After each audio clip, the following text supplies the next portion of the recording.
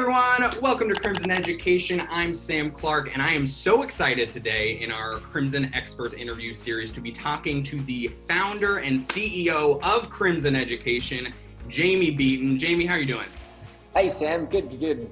I'm right here in New Zealand. Excited to be chatting with you. Looking forward to it. So you've been in the education space for a few years now with Crimson. What initially got you into the education space, and what has changed since you started Crimson in 2013? So what really got me into the education space was that in my last several years of high school, I was going through this college application journey as an international student, and I felt like I was very keen to get into these great schools and asking lots of people for advice in my community and my school, which was actually quite a high ranked school, but I was receiving lots of advice that was quite different, probably what I actually needed to be getting to actually get in.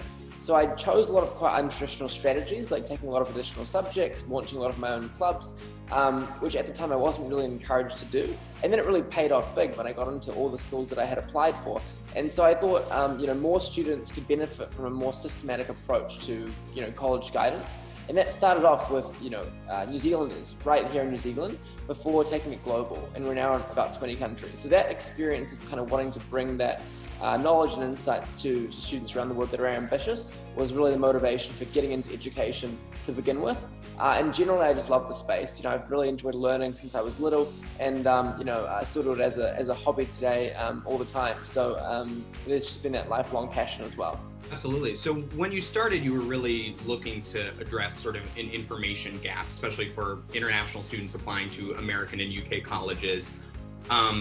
What has changed in these last 7 years? Like what needs to be addressed now in terms of students applying to top universities? Broadly speaking, it's become a lot more competitive. So the bar has gone up for students. I think many of the schools that our students will regularly apply to have seen big drops in acceptance rates.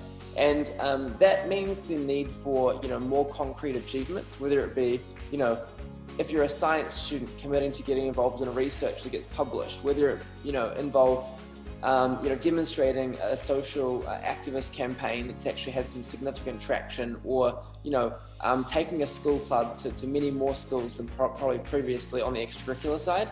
And then on the academic side, there's a real need to not only be able to articulate what your interests are, but have really shown in a lot of detail that you've kind of gone out and learned those things. So let's say I like psychology, but my school doesn't offer psychology.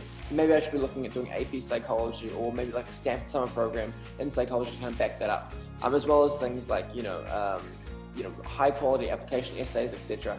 So there are some basic trends that have remained consistent, but I think broadly speaking, the stakes have gone up. You mentioned when it came to extracurriculars, the idea of making achievements concrete. What does that look like, maybe like with some examples of some students you've worked directly with? Yeah, sure. It's a great one. So I'll give you an example of a student of mine from China. So he really is passionate about music, specifically the violin. And, he was really interested in how he could help younger students get involved in violin at a lower cost. Because in China, lots of students have to pay for expensive one-on-one violin tuition to be able to kind of really advance their interest. And so that kind of really, isolates most Chinese students immediately who can't afford that kind of service. So working with him, we came up with the idea of a violin tuning device where basically students could, string their instrument into this device, and then based on whether the string is too tight or too loose, it would then become automatically tuned. And the device itself was 3D printed and could, snugly fit onto the pegs of the violin. And there was a speaker and a screen that could then, give the person tuning the violin insight into, what was going on. And then that whole system was designed by him, and we filed a patent, etc. As an example. So that type of end-to-end initiative is something that, really showcases creative engineering, some entrepreneurial streak, passion for music. And then, all of that coming together is very remarkable. A second example that would, come to mind would be a project like, Unite for UNICEF, which, came off the back of one of our students really enjoyed working with UNICEF, but wanted to kind of raise more awareness for a specific part of it, i.e. the international poverty line. So what she did is she invited along a lot of local politicians and a lot of local students and a lot of parents and media and she arranged this dinner in which the food was actually prepared on less than $1.50 a day, the USD, which was at the time the international poverty line. And that was supposed to kind of symbolize, what you could kind of get for that price. And then she was able to, sort of charge quite a market price for the tickets and raise several $1,000s for UNICEF. And in doing so, got a lot of people that came to that dinner to then go on to create their own UNICEF clubs in their school and kind of spread that program. So that's kind of an example of a kind of more entrepreneurial, technical project than a more social impact project. Very cool. So now we're obviously at a very pivotal time in the world, right? But also specifically in education, with so many students either doing purely online education or hybrid education of some form. What do you envision, based on your experience in these last 7 years, what do you think the future of education is looking like, say, in these next 5 years? So the first thing is, I think COVID's led to this acceleration in the adoption of online education by probably 5 to 10 years. I think it's quite a step change. For example, in China, the penetration of online tutoring services has gone from about 13% to about 70%, which represents a huge acceleration. Now, maybe some of that will rewind, but I think that a lot of this is here to stay, as many more families have become rapidly acquainted with the benefits of online learning. We always saw at Crimson that once students had tried this and they'd worked with mentors from around the world and they had that experience, they were just so pumped about it. But there was that initial mental barrier to kind of jumping in.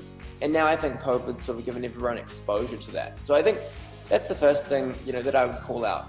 As far as some specific trends that, I will talk about, the first would be, I think, increased competition of global universities. And what I mean by this basically is, I'm sitting right here in New Zealand. New Zealand's got a number of local universities. And previously, if you're a New Zealand student, you're only going to go to one of those schools if you're staying in this country. But now, my options are very international. I could take, online undergraduate degrees from many countries, online master's degrees from even more countries. And in the future, there's going to be a global, arena for choice. So like a student could sit in, say, Paris and then take an American degree, as opposed to having to only have those local options. And what that means is that for a long time, the less resourced national universities are really going to struggle in competition with more resourced global brands. And there's going to be more consolidation around some of the top players. In the same way that, for example, Amazon is able to really dominate online shopping, big names like Harvard or Stanford can get massive followings online and take steam away from these local universities.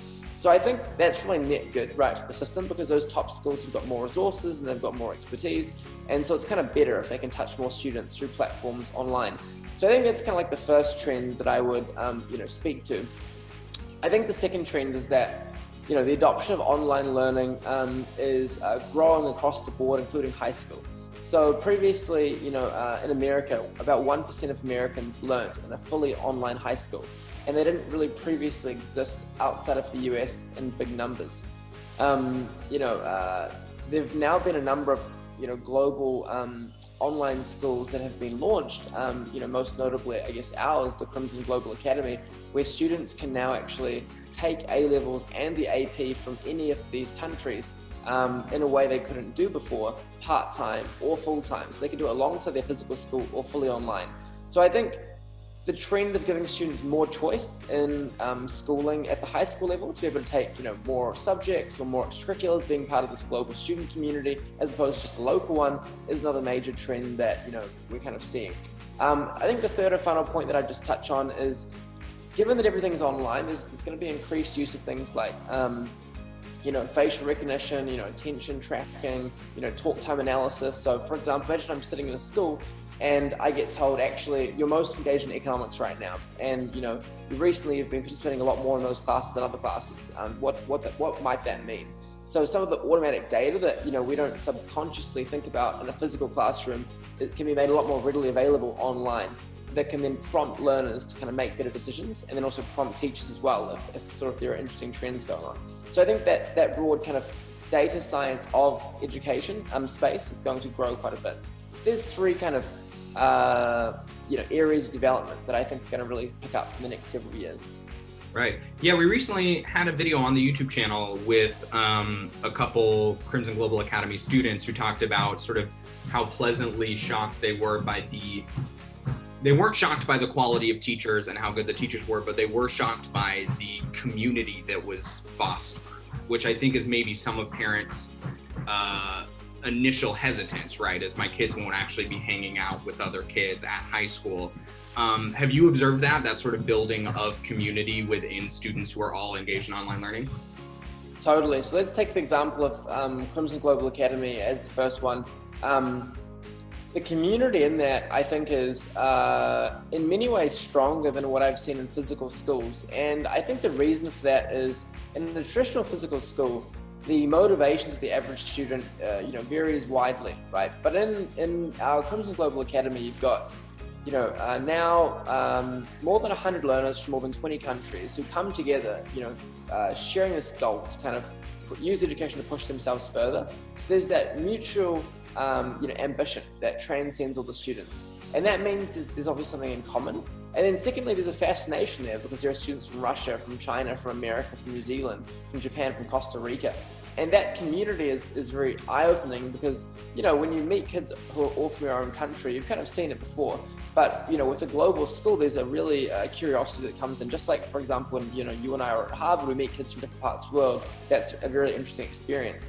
I realize now, probably should have had this question earlier, but for those who don't know, for viewers who don't know, could you just give a quick sum up of CGA? The Crimson Global Academy is the world's first global online high school that offers both A-levels, which is the leading British curriculum, which you can use for different universities, as well as the AP, or the advanced placement. So students hop into live classes, usually with about 8 to 12 students in them from around the world. These classes are streamed based on ability. So you could be a 12-year-old who jumps into an A-level, or a 13-year-old jumping into an AP class if your academics kind of meet that level, which means you can go as fast as your potential allows you to go. We don't constrain you based on a certain age or kind of grade level to do what subject, which is very attractive to the high achievers. And then of course the school's got turbocharged college admissions advice from Crimson. So it's a great mixture of support for our students and super relevant during the pandemic. I will wrap this up now actually with our final question, Jamie. This is a big one, but to take us home, just general advice that you would have. Like let's say 13-year-old Jamie was in this situation where we are now in the world.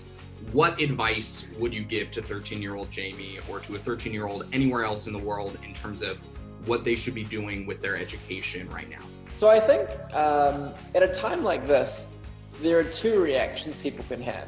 The first reaction is they sort of take the foot off the gas pedal and they, see this disruption as a reason to kind of lean out of schooling a little bit, go a bit easier, take advantage of the pass-fail kind of classes, not do any extracurriculars, and kind of put their formal education a bit on hold and on ice, so to speak. The second category are those students who lean in and they really accelerate. They take advantage of the flexibility that this has created for them. And I would be a huge advocate for the second. And what that really looks like is now students can take advantage of extracurriculars from around the whole world in a way they couldn't before, because previously there weren't that many global online activities, but now there is. Take, for example, the Tiger Global Case competition, which has got more than 2,000 people competing, all over the world. It's a global business competition run by a variety of great sponsors. That competition, for example, is something you can do from anywhere in the world. Secondly, on the academic side, just recently the AP exams are fully online. You could sit them in May from anywhere in the world. So there's nothing really stopping you right now from actually going faster in some ways, because with online learning, you cut out the commute time, you cut out a lot of the local frictions and sort of organization around activities. And so if you're really efficient with your time, you can actually get through more, not less. Now, you need to balance that with some sports and physical activity, some physical meetups as well. So I would really advocate for that. It's been a while now during this pandemic, so I would say that definitely is the course of action I'd recommend. Fantastic, and that's a great note to end on. Great advice. Thank you so much, Jamie. I've been Sam Clark and Jamie Beaton with Crimson Education. If you like this video, please click like on it, subscribe to Crimson Education, click the little bell icon so you can get a notification every time we're posting a video. And if you want to take the first step towards working with Crimson, talking with a Crimson expert, going to CGA, anything like that, click the link in the description below, which can set you up on a free consultation with one of the academic experts at Crimson. They can talk to you about CGA, about how you're feeling, about your college aspirations, anything. You might even talk to Jamie. I don't know. It could happen. Thank you all so much, and we'll catch you next time.